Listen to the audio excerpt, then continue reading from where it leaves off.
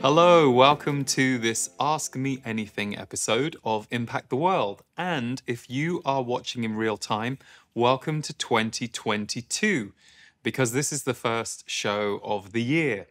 And if you enjoy this show and you want to support us and you're watching this on YouTube, please do hit subscribe to our channel. It really helps us spread the word about the show. And as we are an independent show, that means everything to us. So every now and then we do one of these Ask Me Anything episodes where I get to answer some of your questions. So firstly, thank you to those of you who have submitted questions. You can always do that if you leave a review on Apple Podcasts and put your question in the review. We go through periodically and pull out all of the questions, and there were some really great ones. And quite a few focused on channeling today. So that's some of the questions that we're going to be answering. And without further ado, I'm going to kick us off with our first question.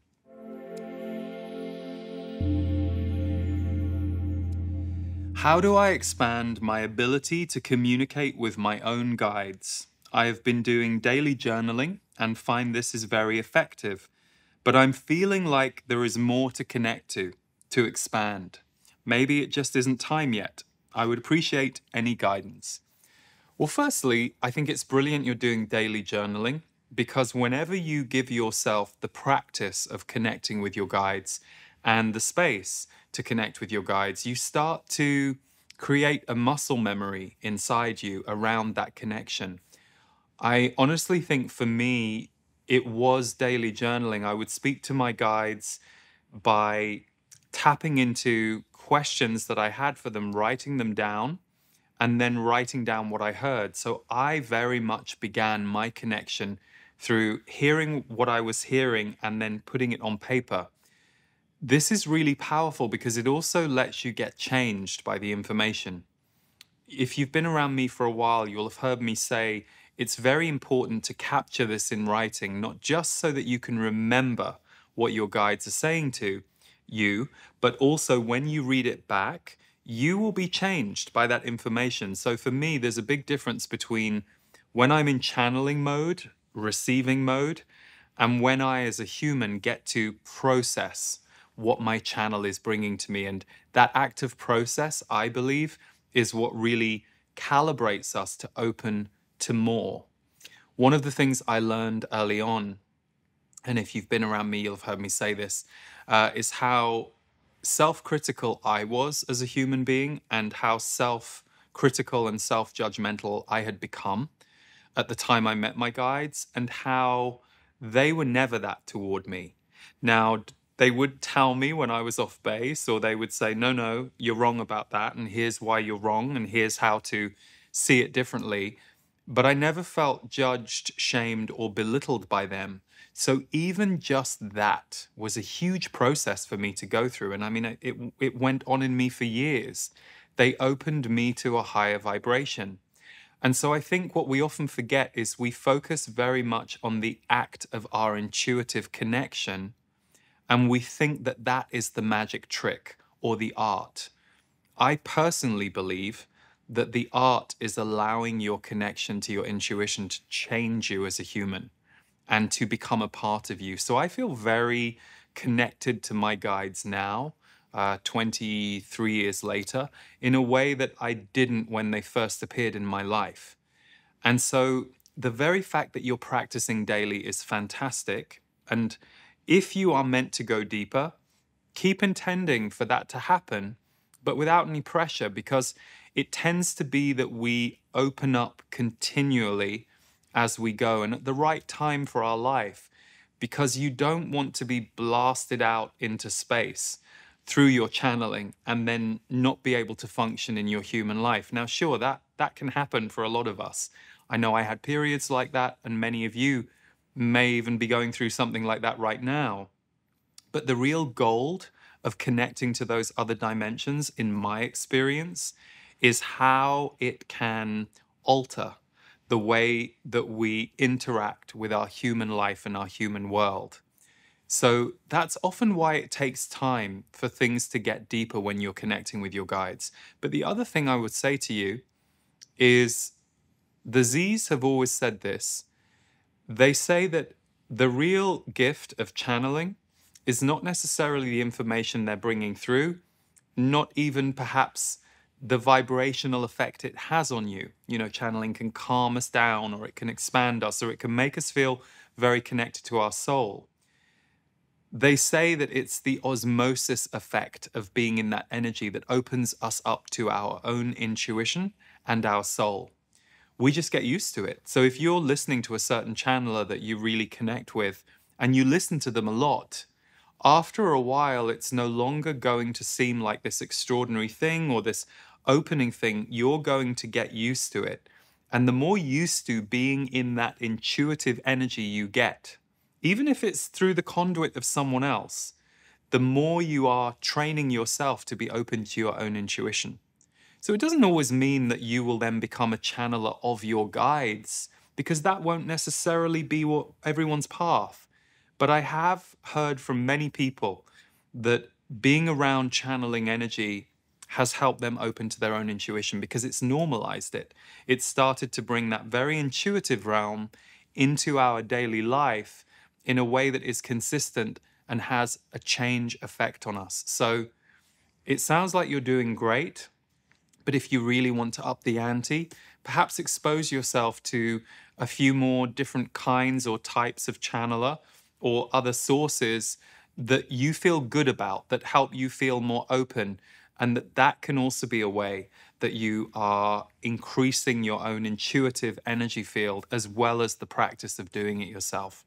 Hope that helps, and thanks for the question.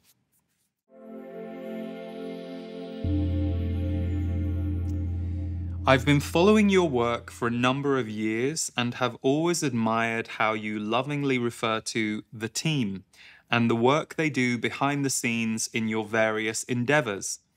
As an entrepreneur, I've mostly worked solo because I haven't been able to find the right people to help me grow my business.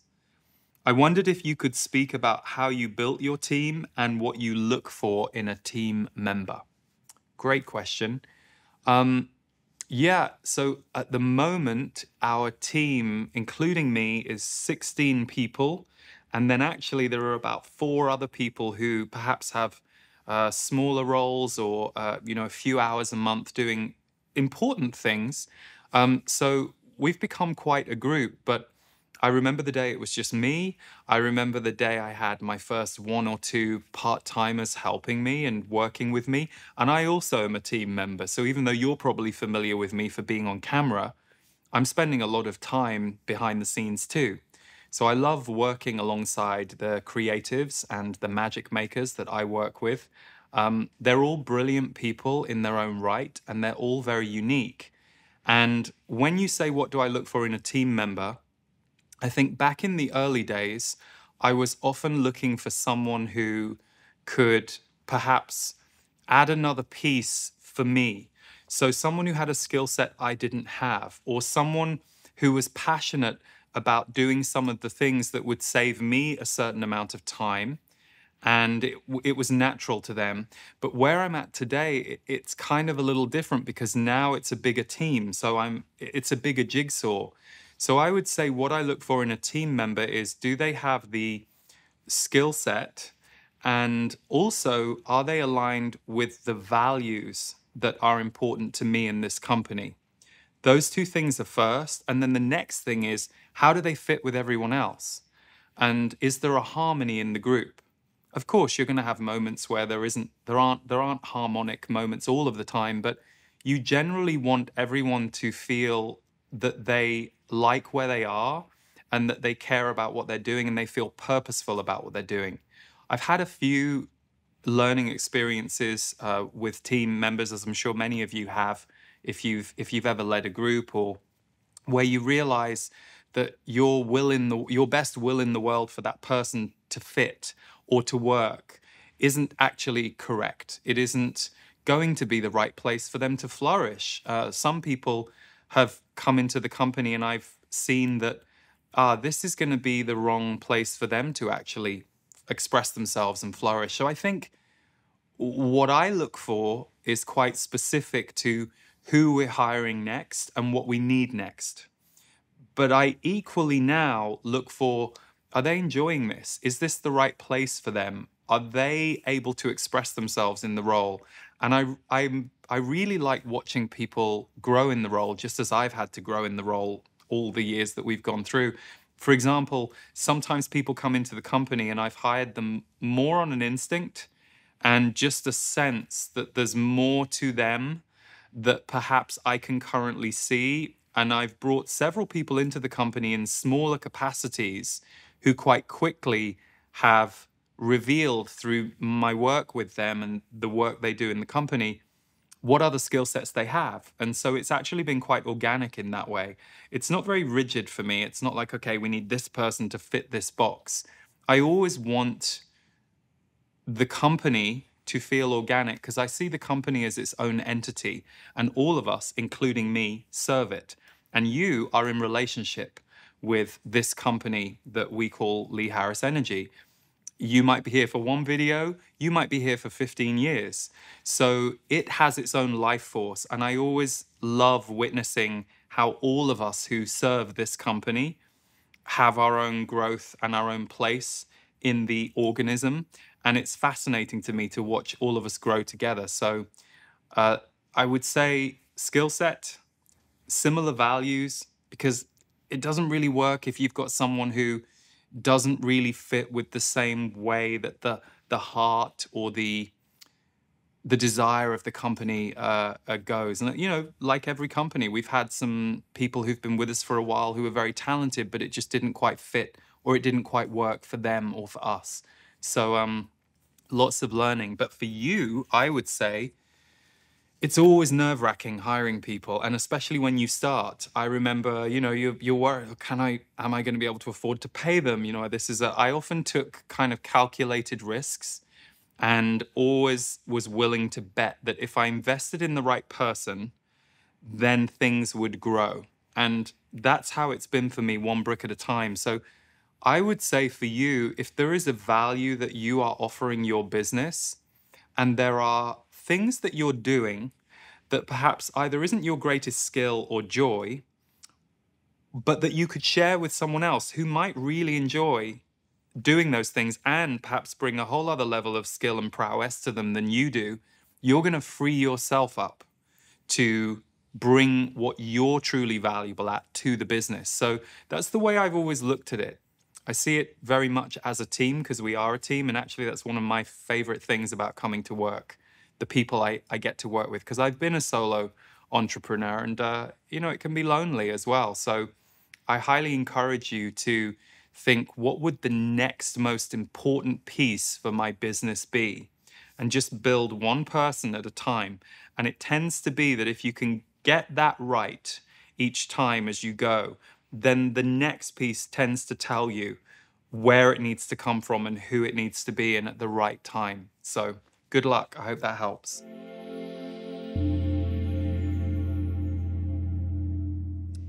When you started channeling your guides, did it feel odd? Did you have a fear of being judged or feel crazy about hearing voices that weren't your own? Great questions. Did it feel odd?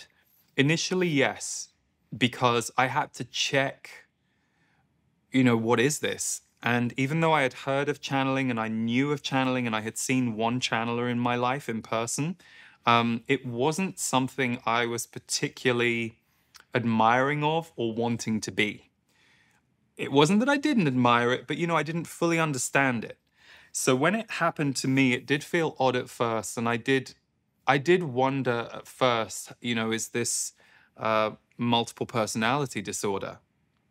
And I only thought that for a few minutes because I asked them and they gave me all these great answers as to why it wasn't. So I did stay private with it for quite a while.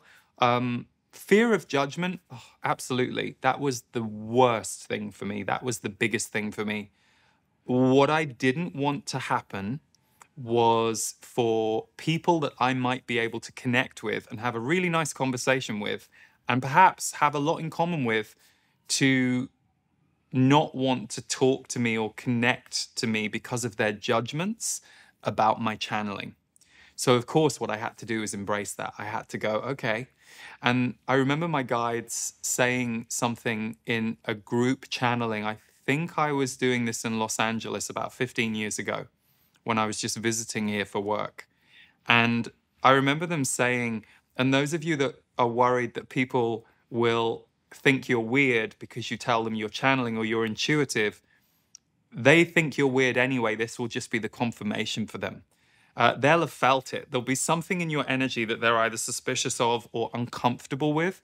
That was very liberating for me because I thought about it and I thought, yeah, actually, that's okay. So I definitely had to go through the judgment learning curve.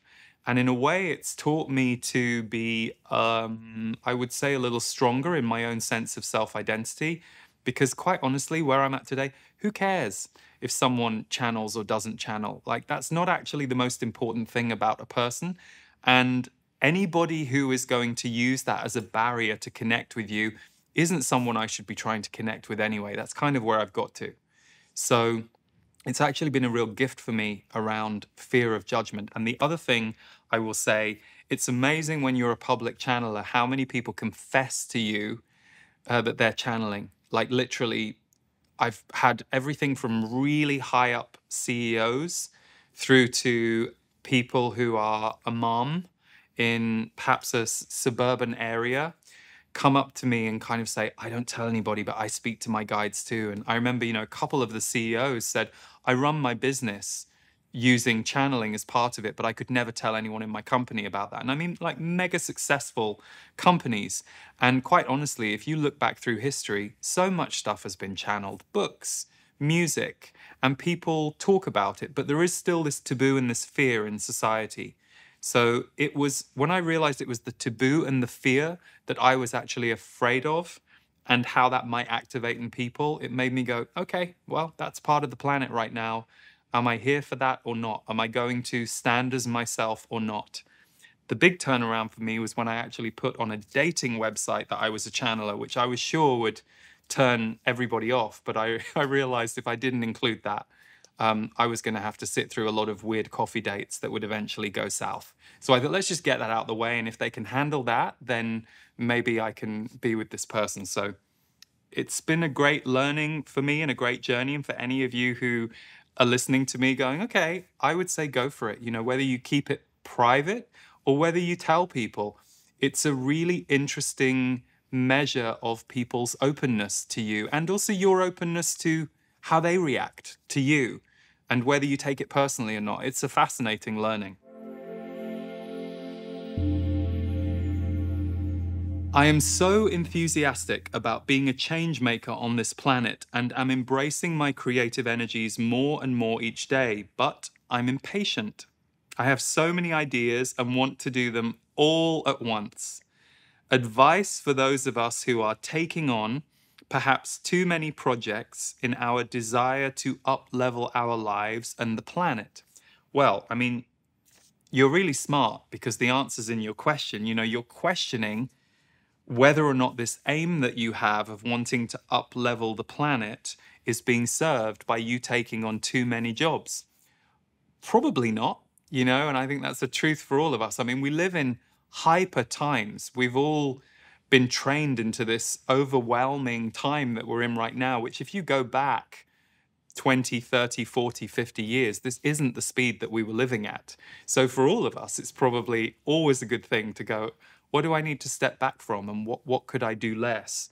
I think the dilemma for you is a very interesting one because you're really speaking about, from my perspective, the beauty of visionary energy.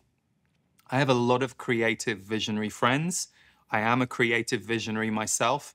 I learned the hard way to slow down my ideas about the time scale in which things could be built or in which things could come to fruition. So in my earlier years, when my intuition and my vision was really coming online in a bigger way, at first I didn't understand why things wouldn't activate in time. And I would kind of throw myself at quite a few things at once. But what I actually learned was the joy of things being effective rather than things being busy. Now, here at my company and in my own work, I still move at quite a pace. But if we're not grounding something, we don't keep moving. So it sounds to me like you have a natural energy that you enjoy, and you might be somebody who loves being into lots of different things at once. Perhaps you need to find an outlet for that energy and that interest in your life that is separate to you trying to build something that is purposeful. Because my sense in your question is, you're feeling frustrated because you can't get some of the things done that you want to get done. So what would it be like for you and your body if you decided this month, where normally you would run at trying to make 5 things happen, what would it be like for you to try and just make 1 or 2 happen? And notice the kinds of emotions you go through, and notice perhaps the mental resistance you might go through, and notice how uncomfortable you might feel. But that might be really powerful for you to go through that for a month, to really dig into, well, why doesn't my body want to slow down? Why do I keep running? Why do I keep moving? What pattern inside me could I change in order to bring more effectiveness into my life? The thing we often forget is we're changing all the time. Not only our world, the world around us, the climate, the culture is always changing. We're also changing as we age, as we evolve. So we do always need to slightly adjust the way that we're working. But if you have a fear of that, or if you feel impatient about slowing down, even though you're frustrated that certain things aren't working, there's something in there for you to look at. There's something you could dig into and ask yourself, well, why do I think that repetitively running at too many things at once, even though I feel frustrated, is a good idea to carry on doing? Why am I not willing to just go, okay, I'm going to stop for 2 months. I'm nervous about it, I'm uncomfortable about it, but there's going to be some gold that will appear if I give myself permission to experiment with working in a different way. The truth is, you might find that through doing that, you create a whole new way of being that is perhaps just 20% less than the way that you normally work, but that might be all it takes. Many, many years ago, the guides said, for most of you, the changes that you actually need to make to your lives are quite small in order to create different results. But in your head, you make things very big as humans. You tend to go, well, when I lose all the weight, then I'll be happy. Or, well, when I have this. And they're like, no, it doesn't need to be that. You're incorrectly creating a huge scenario or a huge destination in order to adjust the way you feel inside. They said it's much smaller than that. This impatience that you have, there's something in it. It's not to be judged. It's not to be feared. There's an energy in you. There's a fire in you. And if you really let that be in you and with you for a while and sit with it, you might be surprised at what it wants to tell you, what attention it will get from you, and how that will change the way it shows up in your body and your life force. So you have time. You can experiment with doing things differently for a week or a month and really experiment and pay attention and see what shifts when you do that. I think it's a very famous quote, and it's slightly escaping me now, but is it the definition of insanity is doing the same thing over and over again and expecting different results? So if you want some different results, see what changes you could make to your patterns and your habits. And your visionary might just be very excited. I have a dear friend who I love and adore. She's an amazing creative visionary. And she's always saying to me, oh God, I've got all these ideas and I'm not birthing any of them. And so we always have the same conversation. And I say, well, here's what you could do to birth one. And then we meet again a year later and it's the same scenario. And I said to her recently, I think you just enjoy it. You just enjoy, the shiny objects and all the possibilities. So provided you're comfortable with what you are grounding in the world, perhaps you could let that be your joy, and you could just be enjoy about all the possibilities, but no longer frustrated about how you're being distracted by those possibilities and not able to build something that can sustain your life in a way that's going to feel purposeful and allow you that free time to dream. So, tiny adjustment, but it might seem like a big deal if you really give yourself to rewiring this pattern. Hope that helps, and good luck.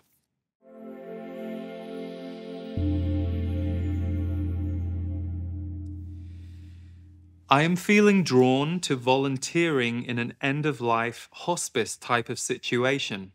I am excited about this vision, but when I helped my grandma with her long transition, I couldn't protect myself and ended up becoming very sick. What can I do to honor this vision but also protect myself? This is a great question because it's a little complex. The Z's said many, many, many years ago that when we are with a loved one who is passing over, whether their transition is 6 months or a year, we go into the death realms with them to some degree. So let's say you're at the hospital bed of someone you're very close to and they're headed out of their body, and that takes 3 months. Part of the grief that you go through afterwards is you're having to come back to the land of the living because a part of you has traveled with them, has walked with them, has been alongside them. So the death realms are incredible because even though we tend to think of death in human terms as an ending, it's actually this incredibly transformative and potent energy that you get to walk into when you're with someone who's transitioning, or even when someone in your life who you weren't with at the end transitions. It tends to open us in a way that we're often not open if we're just going about our daily lives. We open to other realms, and we're reminded of the doorway that the soul goes back through when the body dies. So it's very powerful, it's very potent. The fact that you're drawn to working in it is great. It's a really interesting sign to me that that's something you're being drawn towards. Now, regarding your grandmother, it sounds like you don't yet know what it's like to work with someone that you aren't biologically and emotionally attached to in that same way. Because remember, when a family member dies, it reshuffles all of us. Even if you weren't close to that family member, even if you had a conflict with that family member perhaps, it reshuffles the whole family unit when one dies, because suddenly the energy that's represented for that family on the ground has changed. And it's a bit like taking a chess piece off the board and then letting all of the other chess pieces find a new way to be in relationship to each other and the group. So first things first, I think it's important to pay attention to the fact that you got very sick afterwards. I wouldn't rush into hospice work without first doing some gentle tests to see how much of that was because it was my grandmother and there was a lot of family stuff that I was clearing when she left, or I was really holding a lot for and with her because she was a family member. But for you also to perhaps just look at boundary practices in general. Do you find that you have this beautiful sensitivity which makes you really drawn to walking into other worlds with people, but then you don't quite know how to get yourself back? This might show up for you if you're a people pleaser, which I know many sensitives either are or have been. And often that's happening because we're merging. We're merging with people because we love connecting, it feels energetically aligned, I can feel energy, so I just move into that energy with you. But the tricky thing for a lot of people pleasers who are sensitives is you get into that place of, well, hang on a second, I lost myself. I went so into that relationship that I wasn't really tracking how I was doing or how I was feeling, and I abandoned myself in the process of connecting with this other person.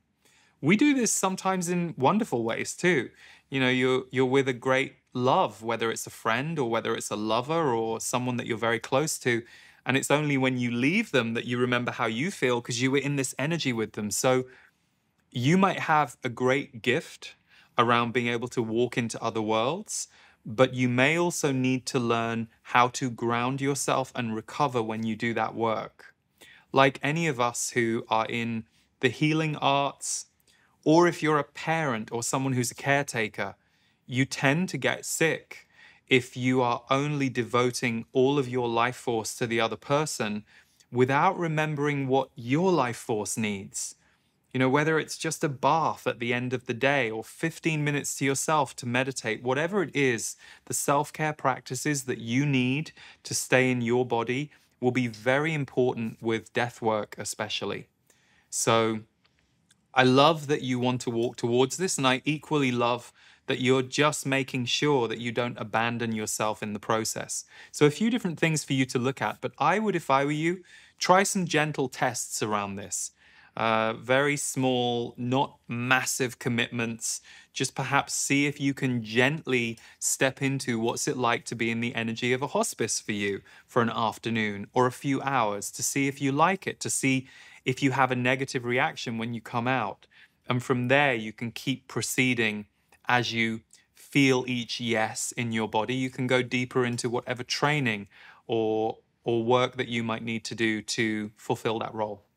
Thank you for your question and good luck.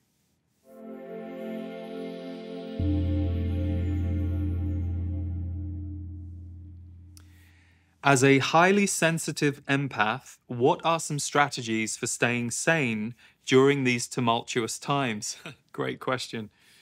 I try to feel positive and optimistic, yet my spouse tends to go to the worst case scenarios. Okay. Really good question, especially that second sentence. So you say, I try to feel positive and optimistic. That's great. Do you allow yourself to feel negative and pessimistic? I think that might be a really important thing for you to do. And I'm not saying stay negative and pessimistic just as an exercise. How comfortable are you with feeling negative or pessimistic? I know for me, I used to try and run from my feelings of depression or sadness or feeling low. I didn't like feeling like I'd run out of energy. So I would do things to fight it, whether it was sugar or whatever distraction I could find or something in my past that would help me bypass how I was feeling, because I preferred feeling good. I preferred feeling connected. I preferred feeling light. So I had to learn the balance a little. And I think for you, it's very interesting that your spouse tends to go to the worst case scenarios. Do you ever do that? And has it been useful to you? I'll give you an example. At the beginning of 2020, when all of the lockdowns began, I definitely had to visit some of the worst case scenarios in order to cope. I actually drew strength from, in the moments I felt fear about what might play out in the world. What I noticed was when I had a worst case scenario fear in my mind that I was slightly panicked about, that seemed like an unknown situation, the minute I put myself in it using my imagination, and I don't mean visualizing or intending, I just mean in a more rational way going, okay, well, what would happen if that played out, Lee? How would you cope? What would you do? Then a lot of the fear of the unknown in my body went away, because I gave myself and the earth permission to do whatever it's going to do, and more importantly, wanted to make sure that whatever happened, remembering that I would find my way through it, both through my own will and through everyone around me, because we're all in this together, doing this together. So sometimes I think when you're in a partnership where you're the optimistic one and you're with a pessimistic partner, you can play a game. If they're really pessimistic and you're finding you're spending a lot of energy trying to uplift them or make them more optimistic, it can actually do more harm than good. I've learned this several times. Sometimes it's great to let that person be as pessimistic as they want and not try and lift them, because it's fascinating what happens, especially if they're used to you being the uplifter. If you stop doing it, they don't want to stay down in the swamp for as long. Part of the reason they're in a relationship with you is that they like that optimism is in the room. They just perhaps haven't practiced it in themselves yet. So I think in partnerships, it's always important to remember, as close as we can be with our partners, and this is true of any relationship in our life, they're also their own person going through their own thing, and so are we. So I think for you to not feel too enmeshed in having to balance for your partner and taking space for yourself if your partner's way of being gets too much. and communicating that, saying, I love you. I can see you're really struggling today. You don't seem to want to talk about it. And I don't think I can really help you in this state right now. And I personally need to feel something good. So I'm going to go over here and do this, and I'll meet you for dinner. They might not like that at first, or they might challenge you, but that doesn't matter. What you're doing is actually boundarying what you need, because if you don't do that, you won't end up being great for your partner. And if you're with somebody who understands that principle, then they're going to understand that and they're going to respect that. And maybe they won't at first, and maybe they'll not like it at first, and maybe you'll not like it at first. But if you start to bring that into your relationship, it lets both people breathe a bit more, and it takes the pressure off any enmeshment that might be going on. So when you say, I try to feel positive and optimistic, yet my spouse tends to go to the worst case scenarios, I would look at that for yourself and go, that's interesting. Why have I attracted that? Do I need to be willing to let that negativity be a little more surfaced in myself as a healing, not as a habit or a pattern, but just because perhaps I've denied that or I've pushed that down, and so I created this person to play that out for me. And equally, is it interesting when your spouse doesn't have your positivity and optimism, when you're not there to play that role? How do they find their own optimism and their own positivity? So I think the strategies for staying sane during these tumultuous times are practice what lights you up, resets you, calms you. That's different for all of us. For one person, that's jumping around the house to heavy metal music. For another person, that's meditating. It may be a combination of 8 different things for you.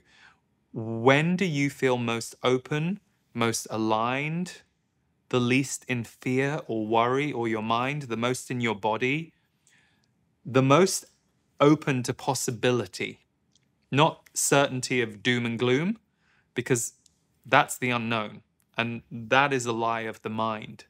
We have to be open to possibility.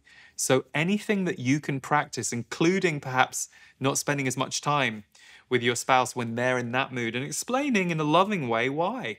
Not judging them for it, but just explaining why for you, you need to do this for yourself, and you'll be back in an hour or two.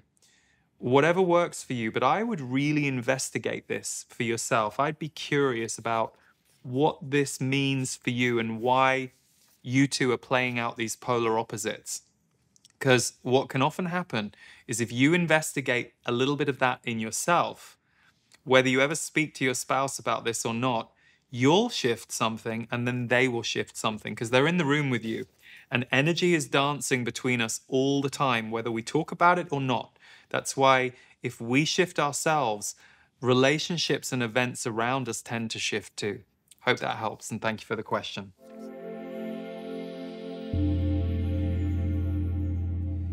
How does synchronicity work? Is it like attracts like energy? Does a sequence of events, person, thing, or experience draw to it further sequences that are connected? This is a great question, and I'm certainly not an expert on synchronicity, but what I'll tell you is share some of my experience. We can get into a state of flow where synchronicities tend to be what we're seeing and experiencing more. And most of us, from what I have witnessed, go through periods of heightened synchronicity. This can happen a lot when you spiritually awaken.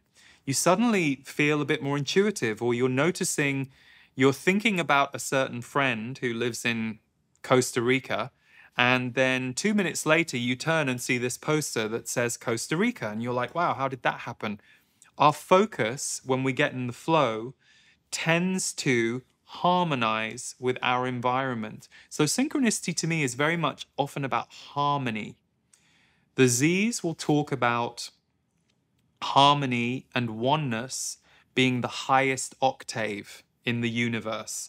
So when we're in this oneness state, it's that we feel and see the connection in everything. And to me, synchronicity is proof of the connectedness of everything that's going on in our lives. Whether it's you're thinking about a friend and they suddenly call you, whether it's things that you need just suddenly appear before you've even had chance to ask somebody to help you find those things, they're just suddenly there. That synchronicity tends to show you that you are vibrating at a higher rate. And the more you celebrate that, notice that, allow that in, it tends to become more normal. Doesn't mean it's a fixed state. It doesn't mean there aren't days where you're a bit more challenged or you feel you're out of synchronicity. And I think our linear way of thinking as human beings tends to make us program ourselves that way. Oh, great, now I've had a spiritual awakening, I'm always going to feel love and harmony. Nope, usually you go through a wave or a period, and then because you have had that experience, you'll come back into your body and your body will need to clear some grief. So you'll manifest a situation, or the universe will bring to you a situation that will help you process some grief so that you can lighten the load, because you've just created a higher octave in your awareness, in your body, in your energy field. So the universe tends to want to keep us moving forward and opening, and synchronicity is usually a brilliant sign that you're on your path, but we have periods of synchronicity. So when they go away, it doesn't mean you're doing anything wrong, which tends to be a belief I hear in our community a lot. What did I do wrong? Why did I lose synchronicity? Well, because now you're surfing the part of yourself or your past that needs to heal a little bit or clear a little bit so that you can get back to living in synchronicity more of the time. My experience is the more we allow ourselves to celebrate, notice, and appreciate the synchronicities and the intuitive connections in life, the more they grow. So like anything, it's a practice. So thank you for bringing that question up, because it's a beautiful aspect of our lives here as spiritual humans.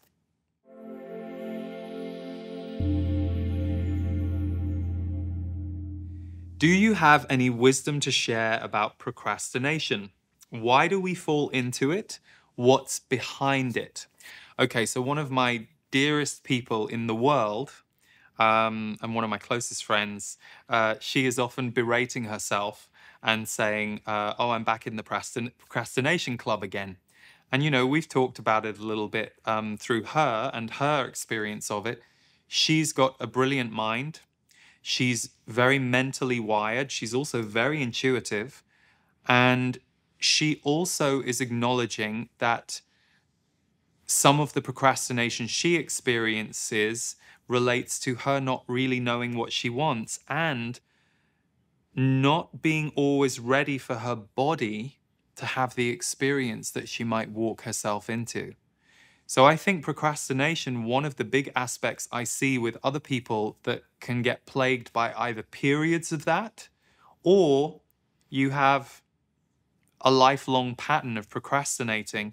It can be you don't really know what you want, or you think you don't know what you want, and you're afraid to choose the wrong thing. There's often an idea of right and wrong in procrastination. It can relate to very black and white thinking.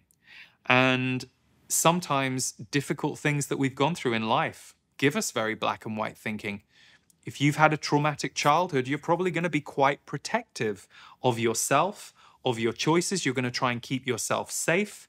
You might be someone who has a lot of controls in place in your life, whether that looks like being compulsive about certain things, whether that looks like being more rigid, certain aspects of your life that you like to control.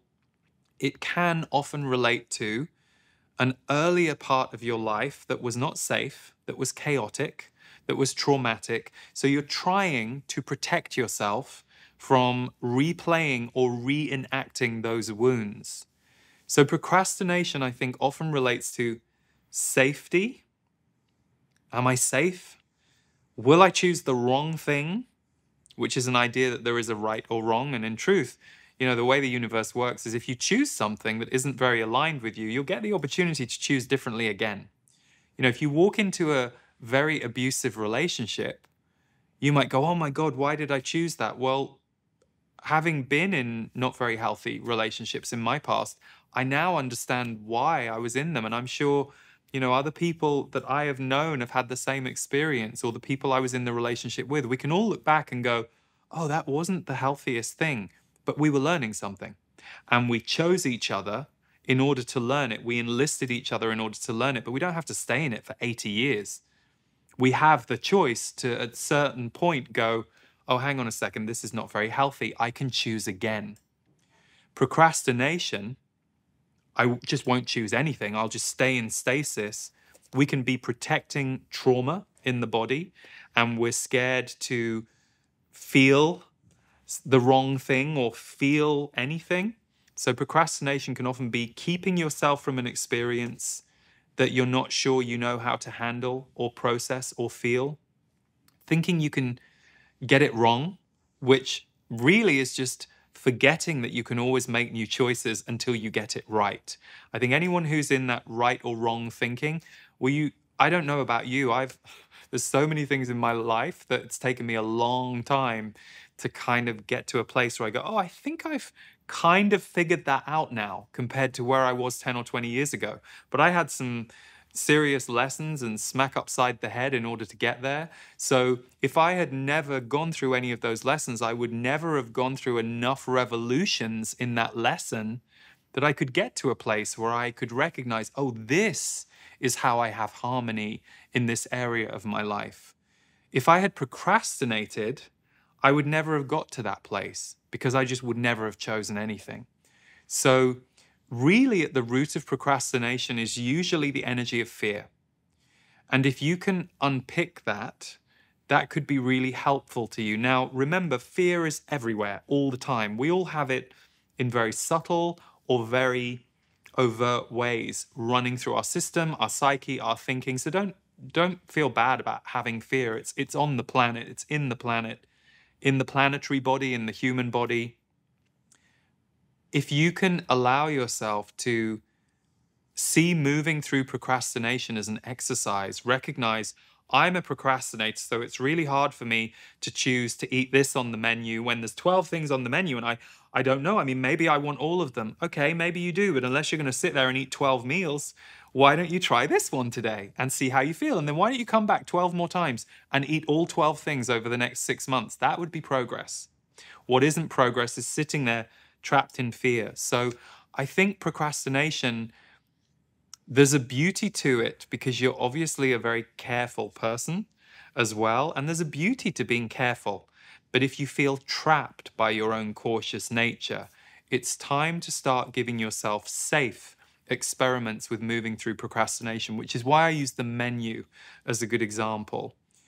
You know, your life isn't going to go wrong if you choose the wrong meal on a menu out of 12. You're just going to get to have experienced one meal. So start looking for small ways that you can safely invite your body to just make a choice. And not just make a choice without paying attention to how it goes afterwards. Notice how you feel. Notice where your resistance comes up. See it as an exercise. And the more you practice that, the more the body will start to trust you making choices rather than try and talk you into making no choices. So I hope that helps, and great question. Oh, and I will just add, we can all go through periods with procrastination. You might be in grief. You might have had a hell of a shock. So it can come and go for all of us. So it's always good to know some of the principles around it in case you need to pull yourself out of it. Next question is, how do we handle the distrust of our own feelings and intuition that happens when a creation that you had such a good feeling about doesn't come true? Well, when I read this question, I went right back to my early 20s. This happened to me so many times. I would have this vision that I was supposed to do something, and unbeknownst to me at the time, where I was going wrong with my vision was then my mind and my desires got involved and hijacked the vision for what they wanted. So I remember I had this vision. I was going to make a music album. It was a bold move for me. I was moving away from my training and my upbringing, which was very much based in performing arts and the theatre and directing and all of those skills. And I suddenly had this epiphany around music when I started writing it. So I was convinced this was a sign and I was supposed to go and make this album. And I was supposed to go and make that album. And I thought it was going to work. and it was going to give me a career in music at the time. Now, flash forward now, and here I am in music, and it's great, and I'm making lots of music. And so the vision came true, but many, many years later, at the time, the loss for me around what I experienced taught me lots of great lessons about money, about patience, about how do I recover when something I thought was going to happen puts me down on the ground, depressed, sad, in shock, angry at the universe. How do I deal with that? So I think what we have to be careful of with our intuition and our vision is attaching our human desires, ideals, and wants to those visions, because a vision and an intuition is a little bit like a GPS map. So let's say you know you're going to a party that day and you know where the party is. It's a 30-minute drive and you use your map to get you there. And you may have to go left and right to get there, but the map is going to get you there because the map is going to tell you where the destination of the party is. You've probably got an idea of how the party's going to go. It may or may not go that way. It may be way better than you think. It may be worse than you think. It may confirm your intuition. My point being, intuition is like a map and our visions are like a map. They're always calling us forward towards something. And our human mind will sometimes go, oh, brilliant. My visions told me that I should be a hairdresser. Oh, this is great because that means that I'm going to become a really rich hairdresser and I'm going to be the happiest hairdresser and this is going to solve all my problems and it's going to help me leave my marriage. You suddenly like hook all these things onto the vision that actually aren't anything to do with the vision, and it isn't necessarily what the vision is going to teach you. So when you say, you know, how do we handle the distrust of our own feelings and intuition that happens when a creation that you had such good feeling about doesn't come true? For me, it's a little more, how do I handle my human ego's reaction to the lessons that that vision and intuition taught me that I was not expecting and that I thought was going to be something else? And that is gold. Because when you get to that point, you're more in the surrender. Because if you're so sure about one of your visions, where's the surprise? Where's the possibility for it to exceed your expectations? So I so empathize with your question, and I've been there a million times, and I now hold the visions and the intuitions with a lighter touch, and I pay attention to whether they're working out or not. And I've gone through enough rounds with that process that I know that it's always worth following your vision and intuition, but I have now a real sense of how that vision is playing out on the ground. I do not put all my weight behind a vision or an intuition that is not working. I pay attention as I'm building it, or as I'm talking to the people I'm going to do it with. What's the energy like in the room? Oh, I'm really excited about this, but the 3 people that I'm trying to do this thing with, one of them seems really in fear. One of them seems very suspicious it can work. And one of them feels enthusiastic. It's not a great formula. And I pay attention to that now. But 20 years ago, I'd have gone, well, I'll just push through and it's going to work and they just don't know. No, there's 4 people doing this thing with you. Pay attention to their energetics, because that won't necessarily be the perfect formula. So for me now, visions and intuitions are no longer things I try and create in the sky. I might feel them from the sky. They might come from the sky, but I now pay attention to how they're playing out on the ground. So a little bit round the houses with my answer there, but I hope some of what I said can help you, and keep going, because the other thing I'll say is our visionaries don't always have a great sense of time. You know, we don't always have a great sense of the timing of things. So you might be feeling something about something you think has failed. No, it was just your first failure in a road that you're going to travel that will lead you to success. Just not this year, and just not that way, and just not with those people. And you'll see that those lessons you're learning now will be what helps you build that success in the future, whatever success means to you and whatever it looks like for you. So thank you for the question.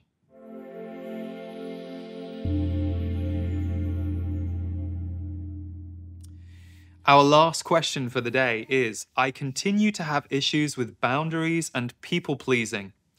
I feel like part of my personality is wanting to be liked, so I go out of my way to help people rather than look after myself. I know setting boundaries is necessary, but it feels like I'm being rude. Can you give us some examples of clear boundaries that are firm without being rude? Great question. So I love that you say, I feel like part of my personality is wanting to be liked. So I go out of my way to help people rather than look after myself. The great news is the fact you're asking this question, that has clearly run out. Being liked by other people is clearly no longer enough. And there was probably a time where that felt good, or perhaps it healed some wounds, or perhaps if you had wounds that you weren't liked, for a while, proving to yourself that you were liked was enough. But that's the beauty of life. You know, we get to a point where our body and our energy field goes, okay, well, you've kind of done that now. And sure, that fueled me enough, but now I need something else. I need something a bit more real, a bit more gritty. And now you want to like yourself, because that's the tricky thing. When we have a fear that we're not liked, or other people have made us feel unliked or told us that we aren't liked, we often work very hard to compensate for that or try and overcome that through our actions. And the problem is, you're really only ever working outside yourself, and you're never really loving this beautiful you that's inside, that's innocent, that perhaps was completely innocent to some of the dynamics that you were involved in that made you start working really hard to please people. You were innocent, and you are likable, and you are lovable, and you won't be liked and loved by everybody. None of us will. There'll be people that we really irritate, or that we really trigger, or that just don't get us. And that's great. That's why there's so many of us on the planet. That's okay, because there's a group here for all of us. And we're here for a group, all of us. So sometimes I think one of the things you have to be willing to do when you let go of playing the game of wanting to be liked is you might have to let some of those relationships go, because they're probably very transactional or conditional. People love that you're always there to help them or to show up for them, but when you need them, they're not there. Well, you can maybe communicate that to them and say, oh, I would love it if you could help me. And maybe they'll transform because you start showing up differently. Or maybe they'll say, no, thanks. I'm too busy. They don't really care about you and who you are and what you need. They really enjoyed what you were doing for them, which is very different. So once you're doing changes, they're no longer connected to you. They can't see you anymore. So it can be difficult when you change, because you do sometimes have to let go of certain relationships. Equally, other relationships transform, which is beautiful. You learn to express what you need or ask for what you need. And some friends will go, I'm so glad you've asked me that. You never asked me for anything. I really want to help you. And that will probably make you cry the first time that happens. So you've said, I know setting boundaries is necessary, but it feels like I'm being rude. Who told you that you were being rude? Probably somebody. Probably when you stopped doing what you used to do for that person who was getting from you, and you go, oh, I can't do that this week. They're probably, well, that's not very nice. That triggers you. Uh-oh, I'm not safe. I've displeased them. This isn't going to go very well. So probably someone told you you were being rude. And even the way that you've written your question, I think it would probably be not in your nature to be rude. You are very allowed to say to somebody, oh, when they ask you, can you come and help me get the house ready for the party on Saturday? And you're like, I can't, I've got work to do on Sunday. And they go, oh, please, I'm really desperate. I've got all these friends coming and please, I really need the help. You are so allowed to say, oh God, you know, I wish I could. I wish I could come and help, but I can't this weekend. I have a test on Monday. I have a friend on Sunday. I actually can't. They can react one of two ways. They can do the right thing, which is they go, okay, no worries, because it's not your responsibility that they've set up a party that they now want to rope you into. And any true friend or anyone with any awareness would understand that and would go, sure, no worries. Or if they are used to controlling you and used to you behaving a certain way, they're gonna either punish you, tell you off, put you down. You see this a lot in the narcissist empath dynamic, which many of you will have heard me talk about. I have a course on it. It's how these very subtle, conditional relationship dynamics hold us in place. So when you say, can you give us some examples of clear boundaries that are firm without being rude? You sometimes just have to be able to speak your needs to somebody without shaming them, without blaming them, but being clear about what you need. I had several times in my life where I was learning to speak up for myself in certain ways. And equally, I had people who spoke up to me that I heard, and I was like, oh, yeah, you've never spoken to me in that way. Sure, okay. But I think it's all about not blaming the other person, being clear about your need and why you can't give them what they want in this situation. And it's as simple as saying, I really love you and I wish I could help. Or I wish I could, I like you very much, but I'm afraid I just can't. And I've explained why twice now. I can't explain again. Sorry. And that's it. Now, for you, you feel uncomfortable. That's going to be your work. That's going to be your work. And especially if you're a sensitive, you know, I used to fill in the gaps for people. I would, one of my ways of helping, and I've been helped by many people. We all help each other. So I think first of all, we have to get out of the martyr idea, because everyone's helping everyone else in some way. But one of the ways I would help is I could sense how people felt, and I would often work to make them feel better, sometimes at my expense. And so I had to learn the discomfort of standing in front of someone and knowing what they were feeling and keeping my mouth shut, or not doing an action that might help them at the moment that I could feel that if I did that, I would only be doing it to please them or to try and serve them, and I would be doing it at my own expense. Now, it took me years to figure that out and to get there, but it was very uncomfortable for a year or two for me to reprogram my behavior. And so I looked at where that behavior had come from and why I thought that was a good strategy and at what point, and how could I forgive myself and forgive others, and how could I allow myself to become someone new? You are not fixed, my friend. You're allowed to change. You're allowed to become wildly different. Tomorrow, you could turn up to all your friends and you are completely entitled to almost look like you had a personality transplant. And I think we forget that. We get very in our consistent, oh, well, this is who I am to people. Well, maybe not tomorrow. Maybe you're going to be wildly different tomorrow. You're allowed to be that. No one else has a hold over you in the way that you might think they do. So I hope that helps, and thank you, because this is a really very pertinent topic for so many of us, either now or in the past, and it's very much a factor in our world. The more we can truly allow ourselves to be ourselves, what I have witnessed is we do become more benevolent and more kind and helpful in the true ways we can be and that we are designed to be, rather than that we have created ourselves to be in response to the needs of other people at the expense of the needs of ourselves. So thank you everyone for tuning in to today's AMA episode.